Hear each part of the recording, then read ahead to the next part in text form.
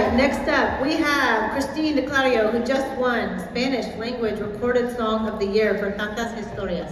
Please welcome Christine DeClario.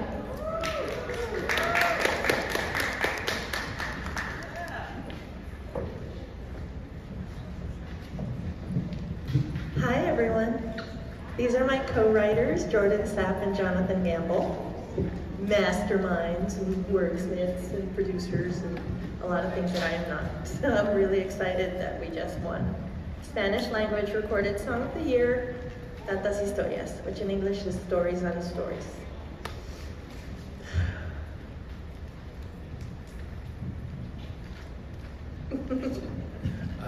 Give us the story behind the song. It's a good one.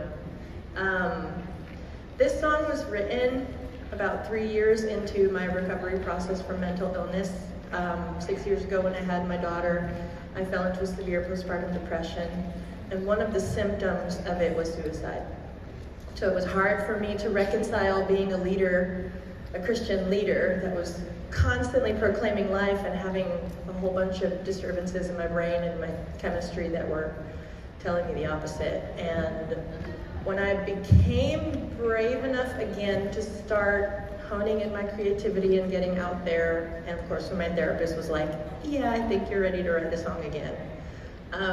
My friends and family and my management team pushed me to come to Nashville, paired me up with these amazing fellows that are standing with me, and this song just kind of flowed out of me, just sharing my experience of the last few years, knowing that, like the chorus says, I've got 10,000 stories of your faithfulness, but not one where you failed me, not one where you fall, not one where your arms couldn't reach me and carry the weight of it all, not one where you left me, not one where you changed, not one when your love doesn't win if I'm fighting the wind and the waves. Because I've got stories on stories of goodness worth singing about, but not one where you let me down.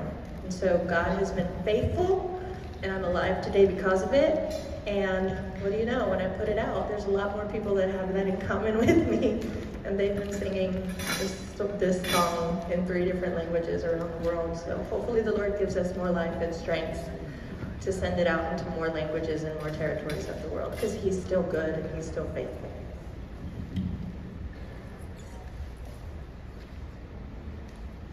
Any other questions?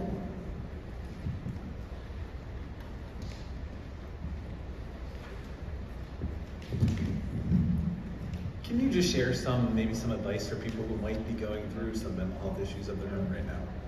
Well, first of all, shame is a liar. Don't let shame dictate you getting help or not, because you are not your illness. Your illness is something that's happening to you, but it doesn't own you. It doesn't define you. Remember who you are. You are a child of the living God.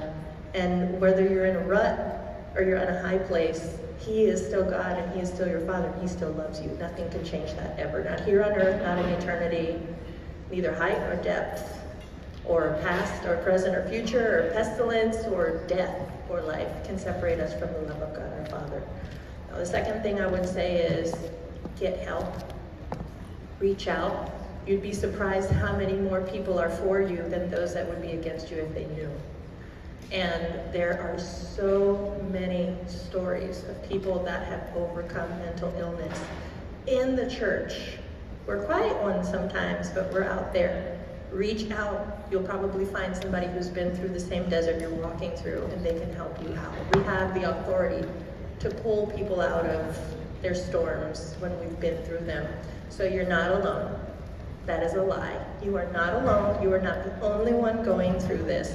There is help available. Just reach out and find it. That's all you have to do. And just do it for the next 24 hours. Hold on for the next day.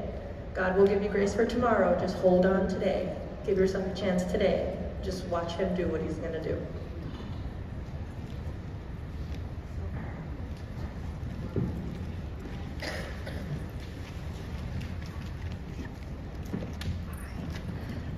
Buenas noches. Hola. I'm going to do it in Spanish. Felicidades, gracias, ¿verdad? ¿Y a quién dedica esta victoria del día de hoy?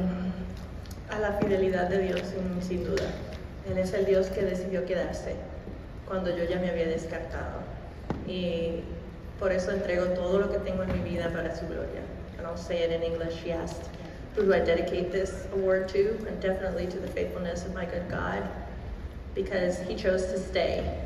When I had discarded myself, he still saw something of value to stay for, and I will forever be grateful and give him everything I have to proclaim his name.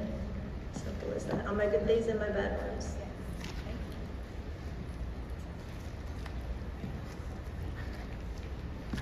Thank you so much. Thanks, God.